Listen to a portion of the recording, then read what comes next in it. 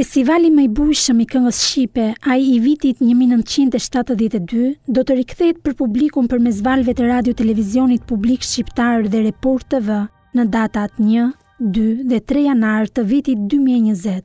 Ato momente që u dukën se liria ngriti krye, por që u pasuan nga vuajtjet dhe dënimet e Plenumit të 4, kësaj here kujtohen nga vetë protagonistët, si Justina Aliaj, Agim Krajka, Sadik Bejko e të tjerë në një djep solid të memorjes, siç është Bunk'art 1, për të shoqëruar publikun edhe në shtëpitë e tyre.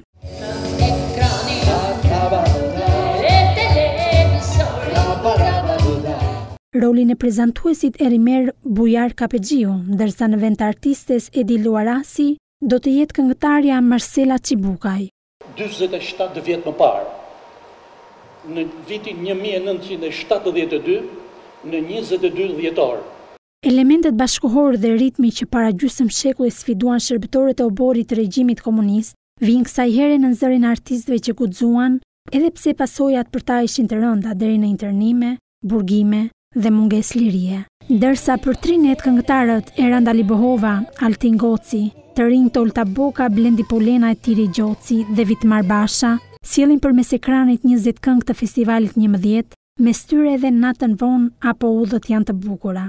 Kafe flora burra plot, ventre vajza ulen top, për shpërinë me hare, shoqet tona vin tek ne. Nuk do të mungojnë as të ftuarit special në datë 1, 2 dhe 3 janar, ora 20:30, si Jerma Libohova, Alban Skënderaj apo edhe Olen Cezari.